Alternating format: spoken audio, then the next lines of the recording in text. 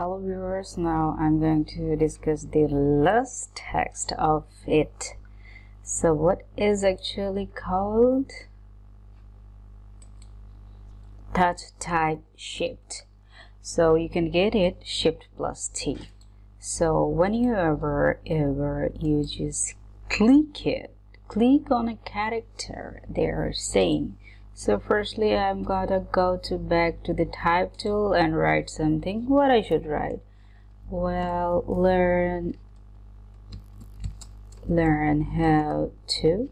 Okay, so let's just go back to the touch type tool. So it indicates only one character to be bigger or smaller. So I'm just making it big, and let's just give another example of make it how, and this T would be okay. And let's just select the full of the part. Let's just drag them here just to show you the better view. This is how the touch type tool actually works. As I'm going to give another text just to make more clear.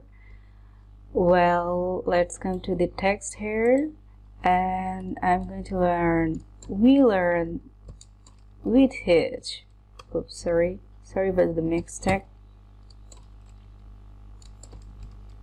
Here I am going to change the color to black to red. Okay,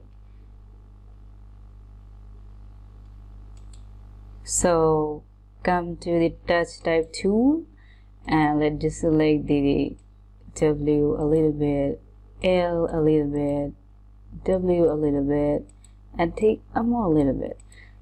See, it has another portion. Like, this is how this touch type tool works.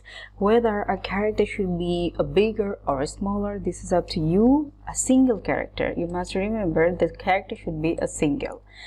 So this is how it actually works.